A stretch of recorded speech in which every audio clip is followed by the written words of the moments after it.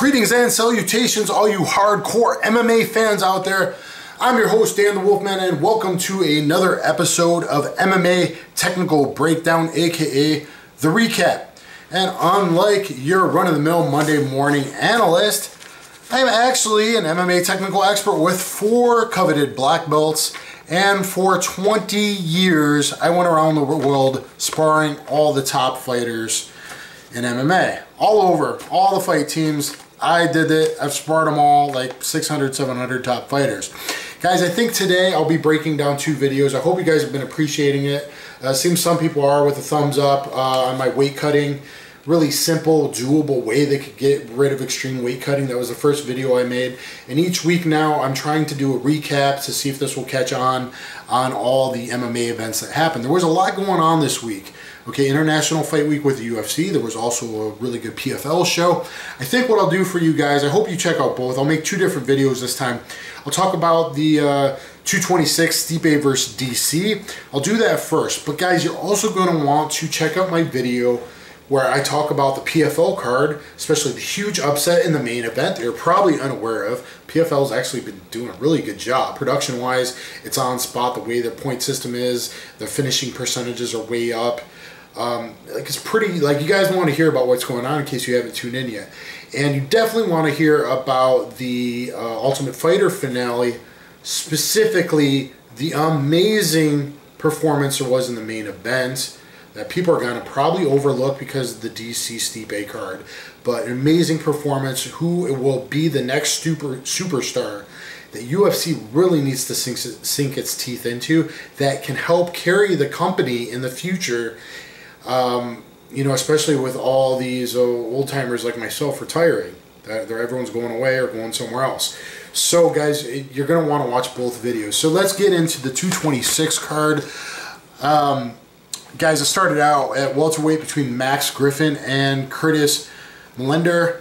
They're very, very tall for the weight class. Millender, very good knees and calf kicks, but Griffin got double leg and a top half guard, landing ground and pound. Round 2, Millender, more knees and more calf kicks, but Griffin was busier overall. In my opinion, Griffin actually fought a really good fight, but the height and reach difference was huge to make up. But Millender got a takedown at the end of the round, stealing him the round.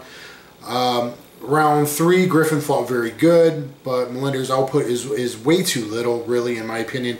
And that's definitely perhaps because I'm sure he does a huge weight cut to get that size advantage. It's actually something I don't really like seeing guys do, or them making a career out of just being the better framed guy. But Millender did land a nice punch blitz, knees, and then an elbow, winning that fight 29-28 for Curtis Millender. Commentators were going crazy over him. It was okay. I mean, it was decent. He had some decent timing on those counter knees to the body and stuff. But his output was pretty crappy, actually. You know, a little bit biased in the commentary.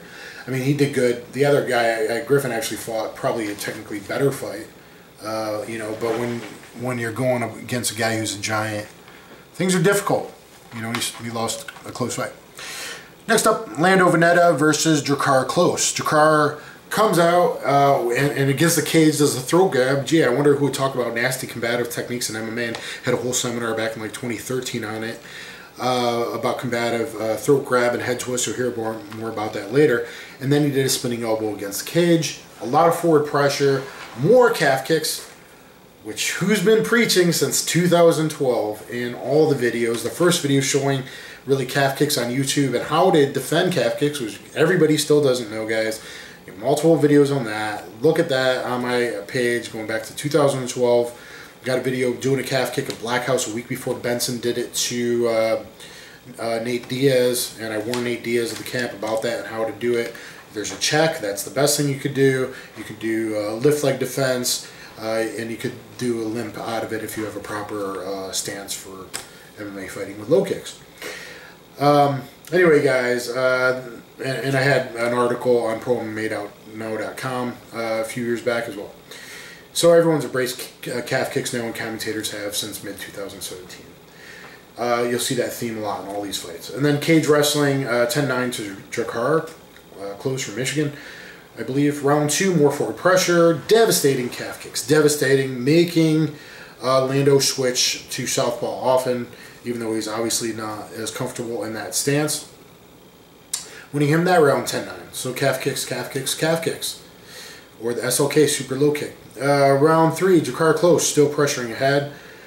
But 1 minute left, Lando does get a good single leg and takes the back, but he's kind of too high. Takes the back standing down turtle, but kind of too high. Is going to slide off the top. He thinks, I would have regained it instead of bailing, but he just hopped off and bailed on it. And the close was like, no, dude, I can wrestle too. He did a single leg takedown, kind of tit for tat kind of thing. Close did a really good performance, but like many the lab fighters of Krause down in outside Phoenix, Arizona, Glendale, Arizona, they have a great overall game, but a lot of his fighters, and maybe that's because he's trying to avoid them fighting in the pocket with boxing, getting brain damage, probably is, but they do lack, and I'll probably put this on his Facebook page, I wonder what he'll think, John Crouch that is, but they kind of lack boxing in the pocket. That's the one area that they can improve on, is maybe getting a boxing coach for boxing in the pocket, or if that is more the like let's avoid brain damage thing, like it is with Mike Winklejohn. He's saying don't fight like me, fight at distance, control distance with calf kicks and oblique kicks and side kicks to the knee. They could at least be doing some of my like Systema like or bare knuckle boxing like punch rolling drills and like half speed stuff, and that'll get guys better, just because Close fought really good, other than he kind of like shies away from punches sometimes and really isn't keeping his eyes open. Anyway, really good performance by him. He stepped up his game. He's someone to watch. 30-27 unanimous decision by Jakar Close, and a really great performance. Then at bantamweight, Rafael Unsunsao, ranked number 3, versus Rob Front at ranked number 11. Interviewed Unsunsao, I think at a Jiu-Jitsu Worlds or something, before he was even in the UFC. Nice guy, he seemed like. Round 1, even striking affair, except for one big 3-2 left hook, right straight. Quick knockdown by Unsunsao, which gives him the round 10-9. He does tend to win rounds and closely.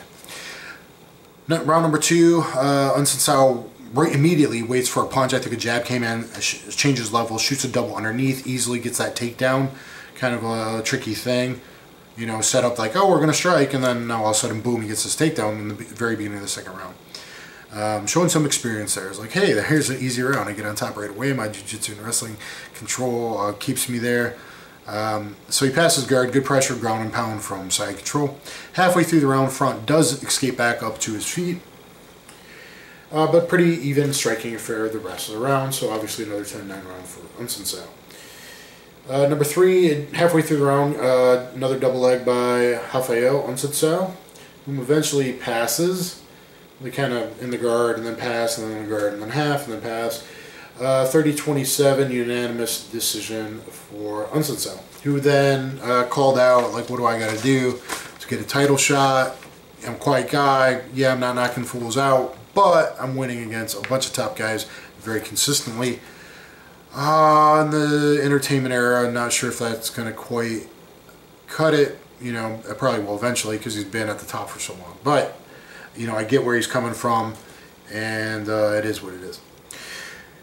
Next up, at middleweight, Uriah Hall versus Paulo Costa, or Costa. I think they say it Costa, but, you know, the Greek in me wants to say Costa. So, Costa marches forward like a Brazilian action figure that has eaten way too much acai in his life. Powerful acai it is. Just buy it at the store anywhere in Brazil. But he does kick Hall in the groin a couple times and gets a warning for eye poking. Or at least having him kind of out instead of up. Uriah Hall, even though they're not under the new rules yet. Uriah in Las Vegas. Uriah did land stinging up jabs, very good stinging up jabs, and a beautiful fadeaway hop back side kick to the stomach. Round 2, Costa, during a 5-punch combo, he comes in, and then Uriah throws a jab, kind of overhand. The overhand clips him in the temple, ear area, really hurts him. But again, that acai is strong, brother. And because of acai-fueled veins, let's say, in my humble opinion, being, you know, a big buff Brazilian guy, obviously he's got to love acai, right? Is strong, and he pushes forward from a double forearm guard to bang into the body, and a good uppercut was in there as well to the body and to the head. He mixed the body shots to the head really well, and it's the body shots that were really were banging Hall up, like taking his heart away. So when he got hit in the head, following it really hard, basically made Hall crumble down to the ground. Finished 12-0 with 12 finishes for this guy. This action figure, looking like a young Vitor Belfort, but he does mix in body shots really, really well. So we'll see how far he can go, and that's probably all I should say about that. I think you got the point by now. Moving on to the main card, we got amazing kickboxer Gokhan Saki taking on, I believe it's Khalil Roundtree at light heavyweight. Khalil's a big dude. I think he's a FFG, a former fat guy. I think he would say that. I think he was over 300 pounds and lost weight. Gokhan Saki, 83-12 kickboxing record, former Glory and K1 champion. Fought once previously in the UFC with a TKO finish. Wonderful left hook. And Khalil southpaw though, and he actually wanted this fight. Saki throws some kicks, and then he keeps switching back and forth to southpaw. After he switched to southpaw, landed a southpaw leg kick, goes back to orthodox, goes back to southpaw. I think he even did it 2 more times. He's like, well, maybe I should do this again. And Roundtree was waiting. He threw the leg kick. Roundtree with the longer reach, straight left down the pipe. Boom, knocks him on his butt. 6 hammer fists later, and gets the amazing upset TKO finish. I doubt very few people were betting on Roundtree to win. Rountree's never been a great grappler or a great wrestler. He did switch camps, go train with Kenny Johnson, somewhere in California, probably Black House or somewhere around there, just privately got him. But amazing by Roundtree. Saki looking a little soft and weak, you know, for these UFC guys. You know, maybe he's not on the acai train like he used to be when he fought big heavyweights in K1. I don't know. I don't know. I just know that if you look at my weight cutting vid, I talk a lot in there. Maybe I'll make a future video on proper things we could do to actually cheaply and easily get rid of USADA and measure guys' total testosterone and make it an actual almost equal playing field across the board no matter what they do. Next up, Michael Chiesa taking on Anthony Pettis at 155, but Chiesa misses weight for the first time at 157.5. Please, guys, check out that very doable, my how to get rid of extreme weight cutting video. I really in-depth thought about it. I know, gave a lot of tidbits about guys' actual weigh-in fights, what's going on, how guys cheat, you know, and everything else. It's got a lot of thumbs up. I think you will like it. Check out my MMA Technical Analyst, How to End Extreme Weight Cutting video. Anyway, Chiesa catches a right body kick and a double leg, landing on a top half guard. Pettis comes out the back door from kind of a bad back take, rushed back take by Chiesa because he had a seatbelt, and then he kind of rushed to take the back, and Pettis just slipped out. Kind of doggy tripod up, slipped out the back. And then back to the feet. Chiesa pressures more, eventually gets outside leg trip, but Pettis quickly back up again. And then the last minute of the first round, Pettis takes control with low kicks. He catches a front kick by Chiesa and kind of messes with that. And then at the very end of the round, Chiesa's kind of running away because the tide's totally changed. And Pettis comes forward with a punch in the foot, steps on his foot, just like the Robot Metro in Real Steel that I was. Steps on the foot and that trips him down. Kind of the punch, but really the stepping on the foot chaos that happened that knocked him down, but probably stole him the round, in all honesty. So that was the first round. Oh, he also barely missed a tornado kick, or I don't know if you want to call it a 360, 720, or 560, 540, whatever you want to call that kick. I call it a tornado kick. Barely missed it. Chiesa ducked it right at the end of the round.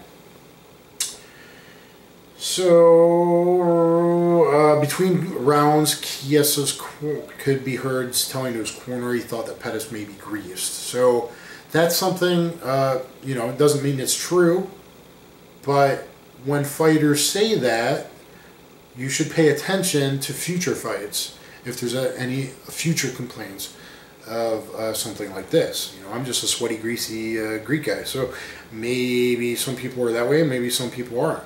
But, you know, if you go back into GSP's career, everyone forgot about Greasegate. But even before Greasegate, Mayhem Miller accused him of greasing before that. So, you know, seeing a trend here, you should pay attention to things, guys. Anyway, round number 2, Pettis lands a hard right body kick and a crisp right, dropping Chiesa basically. There was kind of a jump knee in there that didn't land. And pulls an arm and guillotine. He rushed it, but maybe he didn't because Chiesa pops his head out. He jumps to the triangle. Triangle looks tight. Then he deep underhooks the leg, basically does a toss, off balances Chiesa. Chiesa goes to his back and gets the triangle armbar for the extension submission win. Hey, Pettis was talking about this before the fight. He said, I'm going to stop working on my wrestling, being so paranoid about takedowns. That's what's led to my losing streak, as opposed to fighting the way I used to do, open, basically in the WEC, and at first in the UFC being a striker, and if you take me down, I'm going to sub you. Kind of like Cowboy Cerrone used to do. You know, those were the two guys that were really at this. Like, I'm going to kick you in the head, and if you manage to take me down from the pressure, when I'm kicking the head, give me that forward pressure, and I fall on my back, boom, I'll hit that triangle or that armbar pretty quickly. And that is what he did. So, in a way, you could still see his wrestling, you know, maybe he's not concerned about the takedowns as much, but those instincts now, he really worked on his wrestling, got his head under the chin and stuff. That's always going to pay off for him. Do I think you can get to a championship level again with that kind of theory? No, I don't think so. I think you always need wrestling. You always need to be, I'm always striking where I'm always on top. I'm not accepting body. To be a champion in modern MMA, you know, does he have a good guard? Has he submitted really good guys like Melendez who had never been submitted before? Absolutely. We'll see how far he can go back up if he kind of continues that in the future. Can you be number 2, 3? Yeah, absolutely. Can you be champion number 1? Until guys develop a leg hook guard like I've been preaching for years, how to leg hook guard and elbow from bottom to set up the omoplata and stuff like that, and have your omoplata on the side instead of your back, so it's actually high percentage and not just a sweep, a high percentage submission. Until guys really kind of figure that stuff out, you don't want to be on your back in MMA. For the most part, though, beautiful submission, and just a guy who's going for the kill all the time is always exciting. Okay, let me get a sip of water, guys. I hope you're enjoying this. You know, I could be more detailed and technical and go round by round, but, you know, the videos be pretty long, and I got 2 other events I need to cover after this video. Paul Felder moves up to welterweight to face Mike Perry. Felder was going to fight a week later, I think at 55, not sure on that. So he gets called up to fight Perry, or kind of asked for it when Perry's opponent falls out. Felder opens up with a hard calf kick. Seeing something going on here. And they clash heads, headbutt happen. I think both guys actually get cut. They're clinched against cage. Perry lands a beautiful right elbow, kind of off the brakes always whenever there's that pressure. He's got that deep left underhook. He's coming with a big elbow over the top, and he does an oblique kick to the knee. Right away, Rogan does correctly call it out. Like, look, you go to Wing Chun for 2 months, and boom, suddenly you're doing oblique kicks to the knee, which isn't a bad thing. I've been preaching oblique kicks or Savat Chasse Basse G Directs since 2011. March 2011, I had one of the very first videos on all of YouTube, if not the first, on using that for MMA. Anyway, guys, Perry lands uppercut elbow. They both try uppercut and spear elbows. Perry's uppercut elbow landed better this round. Felder lands spinning elbow better this round. There's a lot of elbow action and spinning elbow action going on. Felder at the end of the round, while moving backwards, getting pushed to the cage, does land a spinning back fist. It might have been what hurt his arm, actually. We'll get to that later. At the end of round 2, and because he was moving back, maybe he misjudged the distance. I don't know if they ever isolated when he hurt his arm, but that might have been it at the very end of the first round. Round 2, Perry gets a high crouch takedown, kind of a lot of muscle. It lifts him up really high in the air to then try and dump him down. Briefly on the ground, back up, lands a good elbow. Then Perry kind of takes 2 minutes off. And it seems like Felder didn't really notice it. kind of, Perry relaxed. That's kind of new to him. So you see what Wink did for a while, which was effective with like Arlovsky and Overeem especially, and they kind of chilled out and they like more measured and better distance control. That seemed to be working for Perry. So he took almost a couple minutes off, and then boom, then he wham, leaping the left hook. Mike Tyson kind of hit at this angle, busted up Felder's eye, bloody even worse.